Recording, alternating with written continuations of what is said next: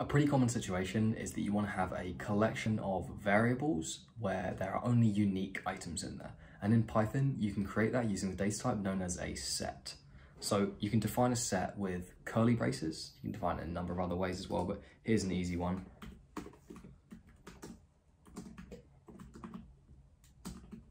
This is exactly the same as a list, except it's got curly braces.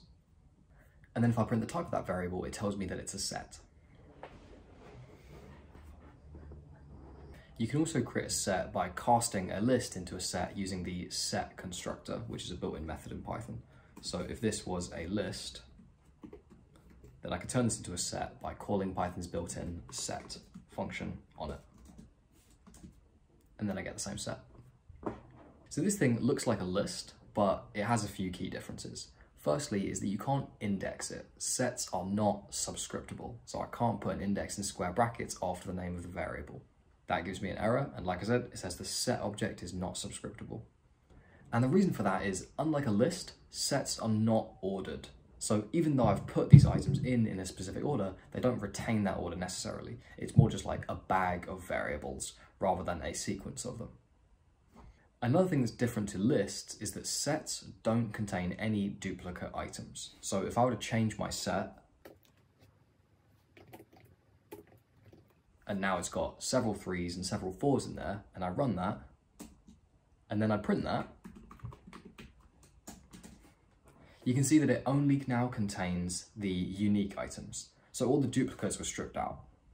I could do things like use len on a set, and what that shows me is how many items are in there after the duplicates have been removed. But we haven't really got to the reason why you would want to use sets so far. So one of the main things is if you want to do set operations like you might have heard of in mathematics. So in maths is the concept of having sets, which are groups of objects, and you can look at, okay, is there a intersection of them? Or what is a set like which has the union of those sets? So that's everything in both of the sets, or the difference between them, that kind of thing. So sets are typically useful whether you want to compare groups of objects to see whether they have the same things, any overlap, or any sort of thing like that. So I'm going to create a set called A. I'll create a set called B. And then I can do things like A dot intersection B. And if I run that, it's going to show me, it's going to return me another set. And that set is what's at the intersection of these two things. So where do these two sets overlap? Well, they only overlap with element 3, which is contained in both of them. So that's what's returned from A dot intersection B. And the same would be if I did B dot intersection A. Another thing I can do is a union. So if I do A union B, then that's going to give me a set which contains the union of those sets. That's both of them combined together. Again, no duplicates removed because the type which is returned is also a set. Another pretty useful set operation is the difference. So you guessed it, I can do A dot difference B, and that'll give me the difference between those two sets. And for this one, it does matter which set you choose to do the dot difference of and which you pass in as an argument. So what this is showing me here is what's in A but not in B. If I would do the other way around,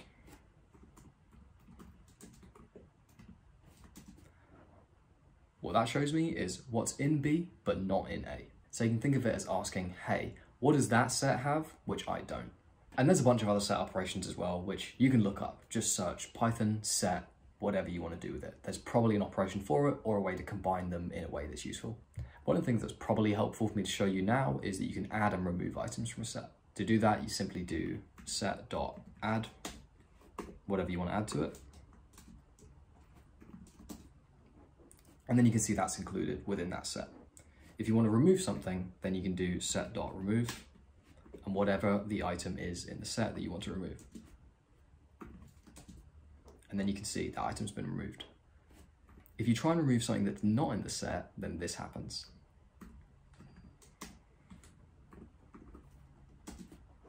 I get error, a key error 88. That key not found in the set. In some cases, you might have code which doesn't know whether or not this item is going to be in the set. So instead of having to check first before you remove it, you can use the discard method.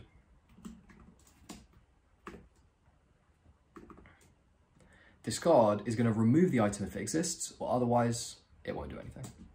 But it won't throw an error. So that's the set which I had it before. So that set's exactly the same as what before, because there was no 88 in the set.